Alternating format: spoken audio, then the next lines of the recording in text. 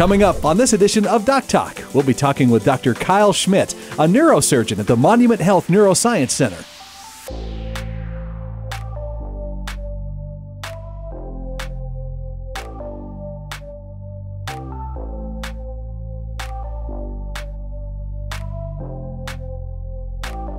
Hello, everybody, and welcome to another edition of Doc Talk with Monument Health. My name is Mark Houston, and joining me today is Dr. Kyle Schmidt, who is a neurosurgeon at the Monument Health Neuroscience Center. Welcome, Dr. Schmidt. Glad to have you on, man. I appreciate it. Thank you, and thanks for having me. You bet. Were you a curious kid, Dr. Schmidt, when you were growing up?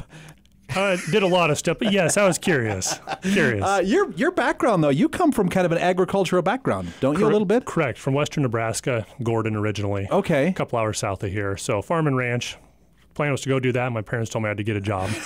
And always liked the sciences and went to med school and originally thought primary care.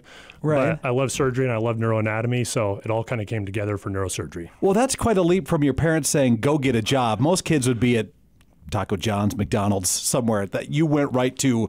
Why did this interest kind of pull you in as a kid, Doctor? Well, I love sciences. I love biology. And so I really liked medicine. I liked being around people, talking to people, working with people.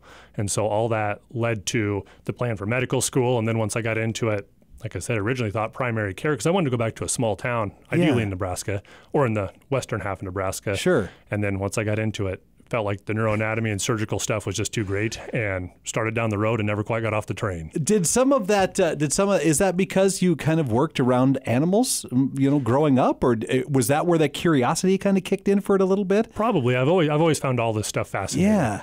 Just biology of everything's great. Well, let's let people know a little bit about what a neurosurgeon does and kind of what you specialize in. I think a lot of people, when they hear that term, that's a term that if you need a neurosurgeon, something in your life probably is pretty serious at this point. In maybe most instances or some instances. Yeah, in the trauma world it is. And I tell folks, my friends, they say, well, if I'll call you if I need you, I say, hope you don't need us, but we're here if you do. Yeah. And so for neurosurgery, what we do is it's surgical management of neurologic conditions. So neurology manages multiple sclerosis, Parkinson's disease with medications. Neurosurgery gets into the brain and spinal cord and peripheral nerves. We do some carpal tunnel or what they call peripheral nerve tumors, but it's largely spine surgery, spinal cord nerve roots, degenerative disc disease, wear and tear, and then also brain conditions, tumors, aneurysms, trauma, and anything of the brain or spinal cord that can have surgery, that's what we do. Is it a subspecialty of medicine is it still kind of a growing field? Is it really well understood or not quite? It is still growing a lot, and we don't understand a lot. Why? I mean, you're dealing with the brain, you're dealing with nerves, right? You're dealing with the spine. Do you feel eventually we're going to get a handle on this? Because it is super complicated, obviously. Yes, and I think technology helps with any of this, where you advance things and you learn more as advancements come out.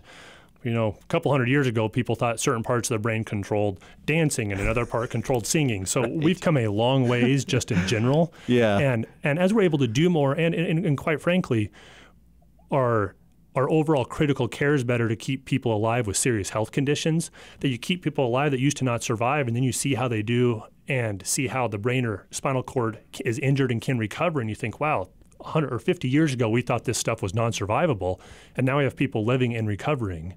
And so there's a lot we don't know, or old thoughts of, hey, this isn't recoverable, you've had a stroke, you're just going to not do well. That's not entirely true.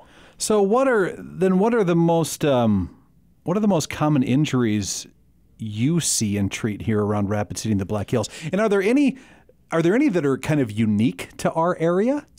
Yes. Okay. So in terms of what we do from an injury standpoint, we do a lot of trauma call. We're a level 2 trauma center here. I know you've had a few other general surgeons on here, Dr. Weasel, Dr. Witteroff, those folks. So we work with them from a trauma standpoint. We deal with head injuries. So motorcycle wrecks, just had the rally. Yeah. Car wrecks, bucked off a horse. Any of those things, we see people have climbing accidents who fall, hit their head. And then spine injuries. So spine injuries due to whether it's high school sports, which you don't do a lot of surgery on those, but it's more high impact injuries, car wrecks, ejected from vehicles. unique to the Black Hills. ATVs are very common in the summer, and we have a lot of people come here who don't ride them very often. They rent one and go out in the Black Hills, and here we are. We got a lot of people that come to the rally that way too, I Correct. think. Correct. that are new to it all, and the rally's not really an amateur time to be a motorcyclist, that's for sure. No. You guys staff up pretty hard for that 2-week run of that? For the rally, we actually have 2 neurosurgeons on call all the time, wow. which is uncommon, but we do it. Okay. You were just on call here last night, I believe, too. So I'm glad you're here and alert and awake. And doing great. You wouldn't take any coffee this morning, which leads me to believe that you're good at this. You're used to this at this point, right? Hey, it gets in your blood. When people, obviously, when there's a traumatic injury, you're either running to the hospital in an ambulance or, you know that there's damage and something has happened. But when you have things like general back and neck pain, how soon should anybody reach out to you or their their primary doctor that could lead to them talking to you? Yeah, so that's a great question. We get that a lot. And we try to not start with surgery, obviously. Right. So the most common thing we do for most neurosurgeons, unless you're at a big academic center where you specialize in brain tumors and that's all you do, the spine stuff, neck issues, low back issues, is probably 80% of your practice or more. So that's mostly what I see on a daily basis in clinic. Most back and spine pain is due to arthritis, wear and tear. And as Dr. Buck mentioned, usually you see your primary care, you try Tylenol, ibuprofen, those type of things. The time you get to us is typically after you've worked with your primary care doc, after you've done physical therapy, and after you've tried injections. And is that 6 weeks down the road? Some people it's several years down the road. And the challenge is, if you know anyone who's had neck or back surgery, some people say, geez, this was great. And there's other people who say, I wish I'd have never started down that path. And they've had 6 or 7 surgeries. And it's not that I think folks were doing the wrong surgery. It's that you're trying to help people. And when you look at the neck or back, there's so much going on. Bones, discs, ligaments, there's so many moving parts, and pinpointing the exact cause of pain is really tough, which is why I tell folks surgery's the last step. So do everything else. We're happy to see it early on, but typically working with therapy, pain management, and your primary care doc is the way to start. Okay.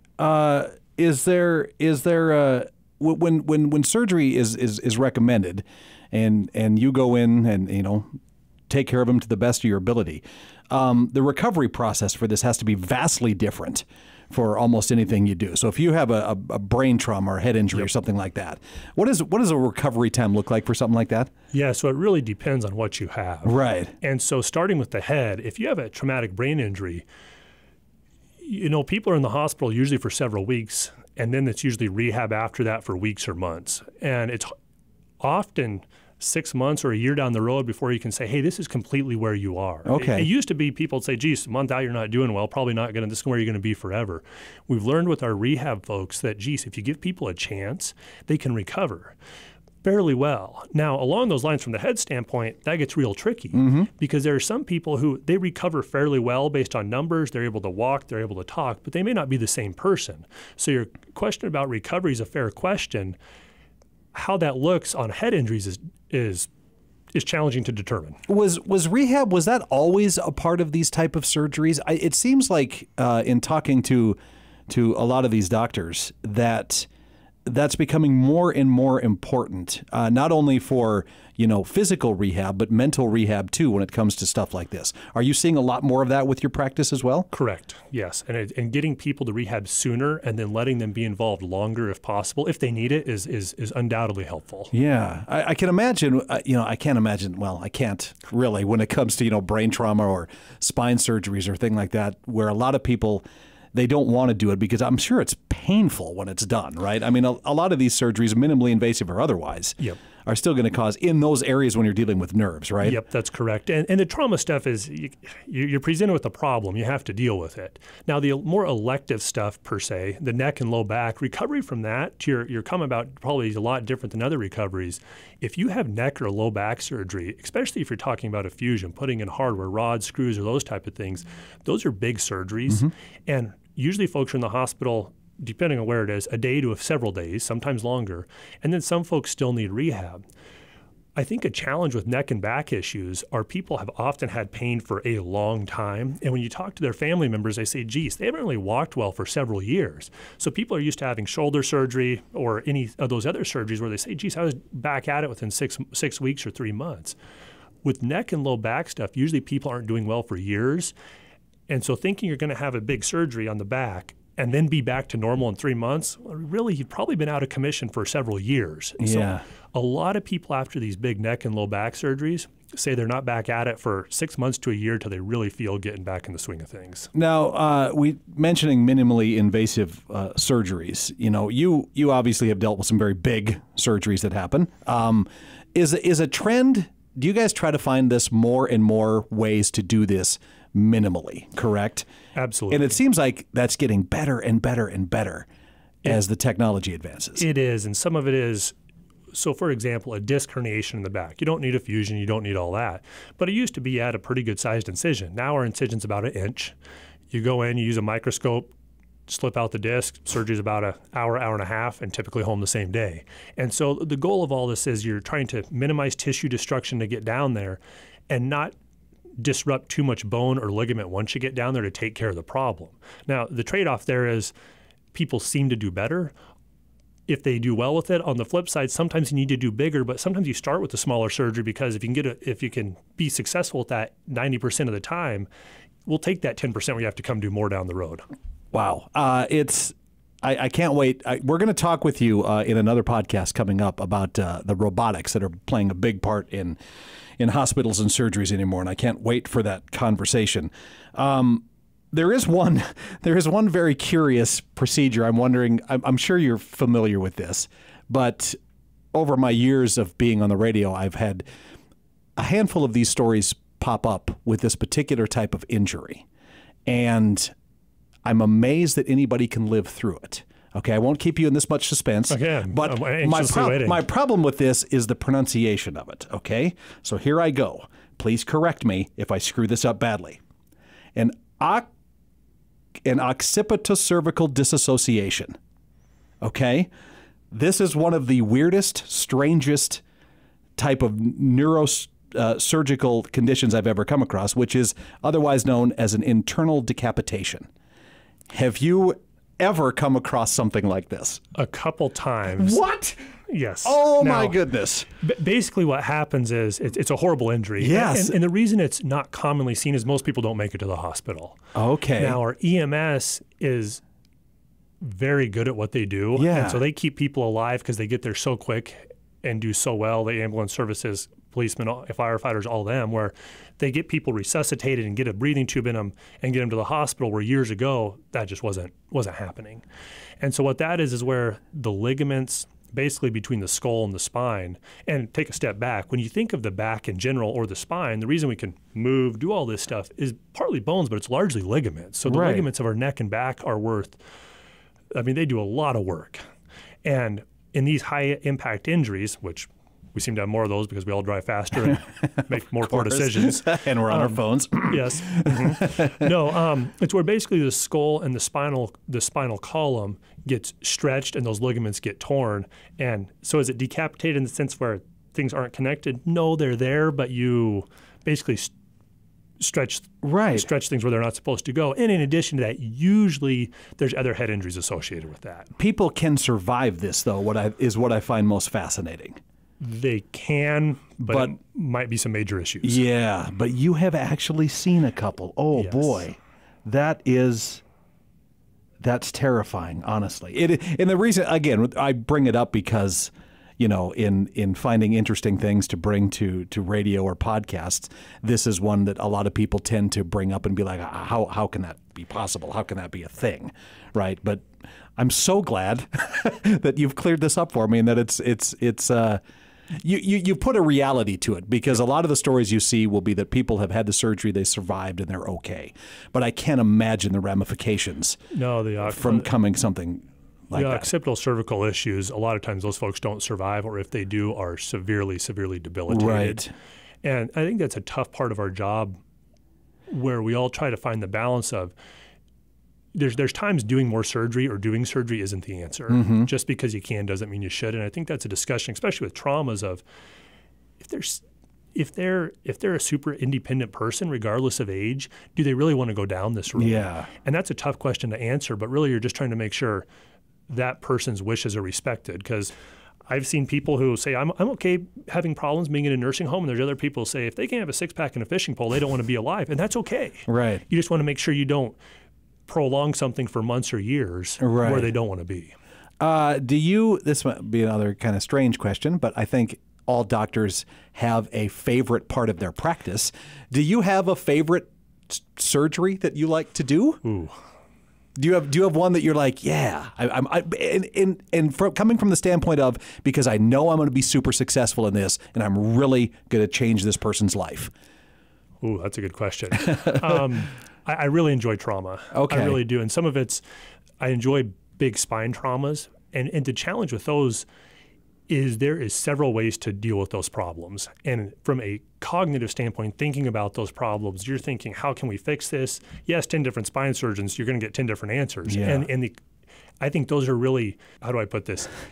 From our procedure standpoint, challenging, but when things go well, they're very rewarding. Oh, I can't imagine. And now with that being said, you're trying to keep people walking, keep them functional. And similar with the head injuries, there's some head injuries where you do really big surgeries, go take out a blood clot, or sometimes we have to take the bone off to give the brain room for a couple months. And I usually put it in their belly to let them keep it in there. Are you kidding? That's where it goes sometimes when you can put it there, the bone freezer. But we have so many people come to the hills from other areas. If they go somewhere, we put it under the skin in their belly, and then they can, wherever they go, whenever it's time to get it back on, you can have it put back on down the road. And really, I mean, in reality, it's their own tissue, so they typically store it there. Well, I suppose that makes sense, although I'm just so mortified that that's where it ends up in your body sometimes. But I suppose it would have. I mean, that would give you the best outcome, and right? You have artificial ones made as well. Yeah. But those are, going back to your original question, the big head injuries are once again challenging, and really you're just trying to give people a chance to survive. Right. And that's really what I tell families is we can't promise anything here, but we're just trying to give everyone a chance. Sure.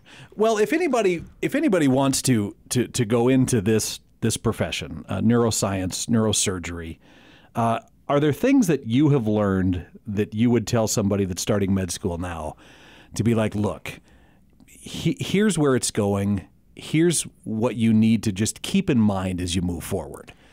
Have you learned some things like that? Yes. It's a long road. 4 years of undergrad, 4 years of med school, and then 7 years of residency. If you do a fellowship, it's another year or two after that. And I think it's, we get caught up in these procedures and how good can we do this procedure? Not how fast, because ultimately if you're quicker, it's better for patient safety. Sure. But I think in reality, it's that you're meeting a lot of what we do to one of your comments earlier is especially with the trauma stuff, you're meeting some people on the worst day of their life. Yes. And I think it's good to try to put that in perspective and have a sense of humanity of, each person has a life, they have a family, and you need to try to respect all that. Mm-hmm. And I think it's important to remember that and not get it caught up during the training of all this, that, hey, you have a long road ahead, and try to stay human through all this.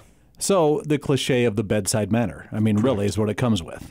Yeah. Well, that is probably the best advice you could give anybody. Yeah, because as exciting as it can be, like you say, trauma surgeries are something that it has to be an exciting thing to do, no matter what the situation is. But yeah, to understand that you have somebody's life in your hands right there. Yeah, and I think going down could you get into we need to do research and mm-hmm. I think that's any field of medicine. Yeah. People think neurosurgery, brain and spine, it is fascinating because the brain's something we just don't have a true understanding on. We're learning so much about it all the time. And so we could talk about, you need to keep an open mind of this or that if you want to go into neurosurgery. But in reality, I think at the end of the day, anyone in medicine is going to be very inquisitive and thoughtful and trying to think, what can we do to improve this? Do you think at some point, do you like the way the technology is advancing in this? Do you see down the road where some things now that kind of stymie you? I think technology is only going to help. Right. And hopefully we find technology where you don't need surgery. Yeah. Dr. Buck was on here with pain management, and I think if they could find something where they don't need us, fantastic.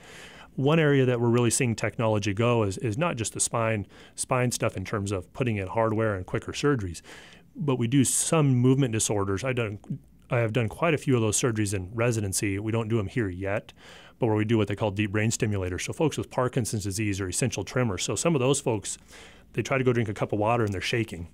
And if you ever Google those videos, they're fascinating. You should. They are. Where you put an electrode in the brain, and literally in the procedure, when you test it, their arm goes from shaking to nothing. Yeah, I've seen the ones where guys have, men and women, where they're eating cereal. Yes. And it shakes in the milk, and it's going everywhere, and then they turn that thing on, and it's as smooth as it's fascinating to watch.